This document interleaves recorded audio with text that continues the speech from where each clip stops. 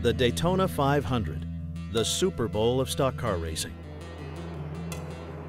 Every February since 1959, over 100 of the world's best drivers come together to compete for just one of 43 starting positions and a shot at the $1.5 million purse. But this year, there's something different. Standing out from the pack is the driver of car number 58, the legendary James Hilton. At 72, he's still running wide open. Racing is in his blood, and he has no plans to stop. So you may ask, after 40 years of championships and checkered flags, why on earth would he still want to qualify for the Daytona 500? And more importantly, who in their right mind would finance him? James had always wanted to return to Daytona, but at 72, the odds were against him, until he got a surprise from a childhood friend.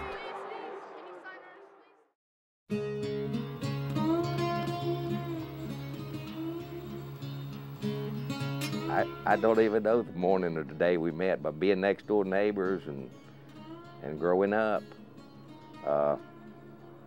somehow we met with families somewhere there. We were just next door neighbors.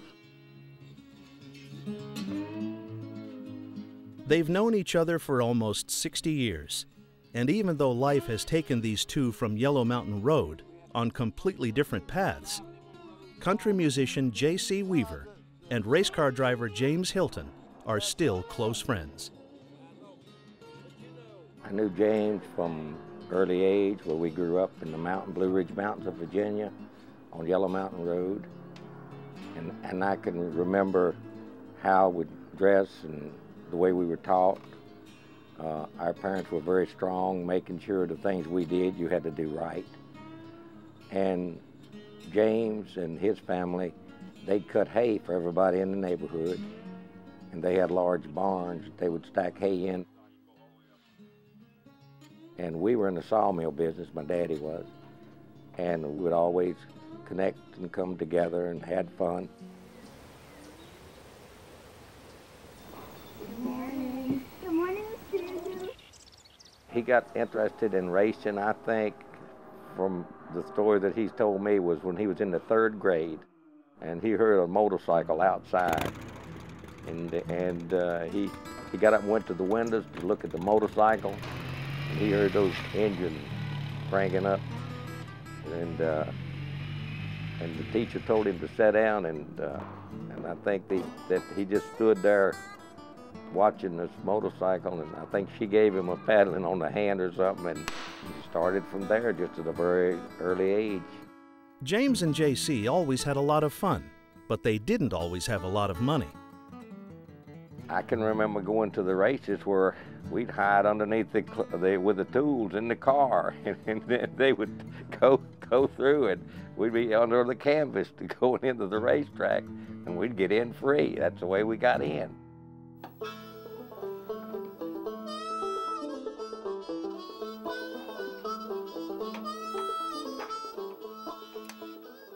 I had to build my race car in the barn, part of the barn, at night. We usually worked till 11 o'clock, so I'd work many at 3 o'clock in the morning.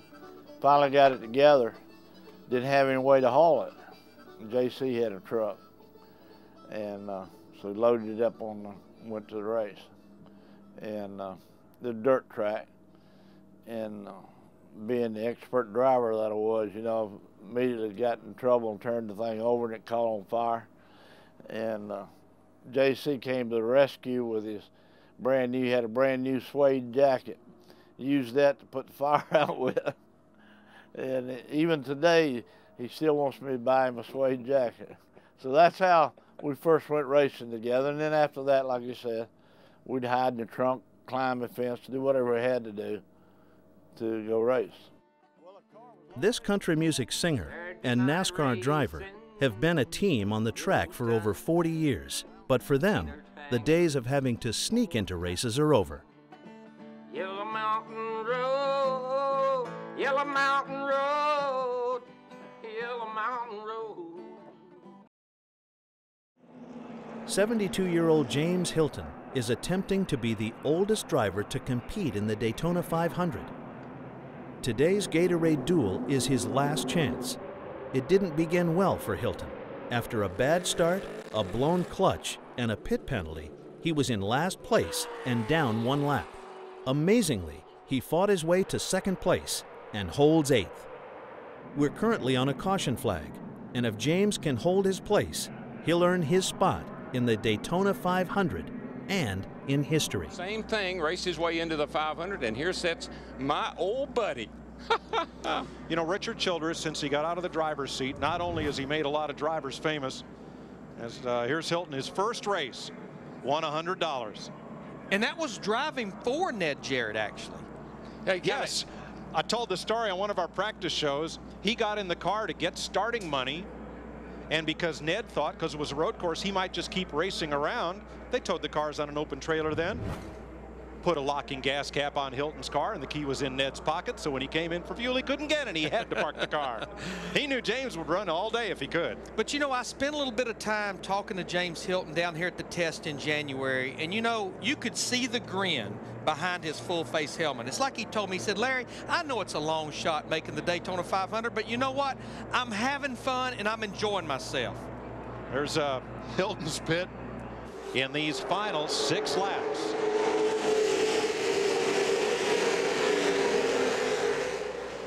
James Harvey got him a good restart there. He's keeping up. Sauter's looking underneath him going into 1 here. Get in, get down, get down, get down, get down, get down, get down. That could be bad news for James.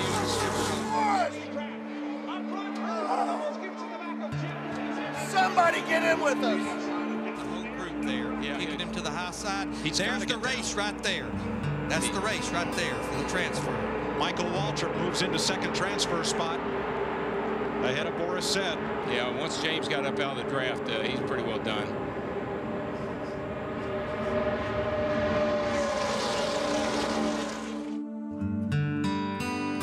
James went from 8th to 23rd in 1 turn. How could that happen? In a split second, the 70 car's fender gains a couple of inches on James's bumper, and just that fast, James is out of the draft. And in the Hilton pit, Whoa, we got a car around. It's Ward Burton. Up the hill he goes. Look out, James Harvey. Caution will fly. James manages to avoid the wreck, but this time, the caution works against him. The race restarts, but with only 3 laps left, there's no time to catch up. After coming so close, Daytona slips away.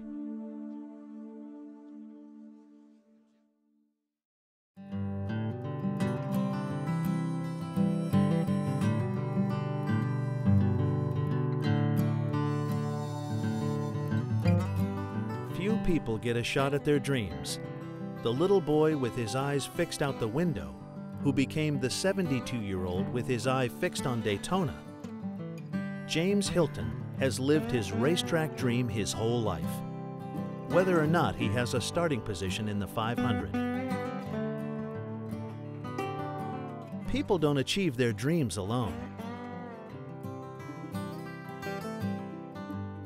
I think the traits that made the man James Hilton was his daddy and the type of living and driving those old case tractors.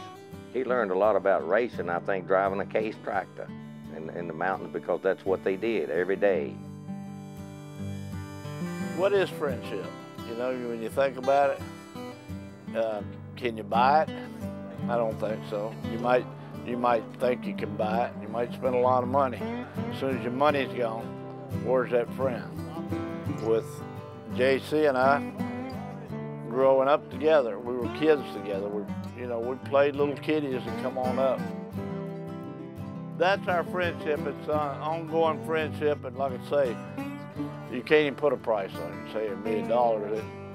It's friendship is there for life, and we'll be friends till the end. No doubt about it.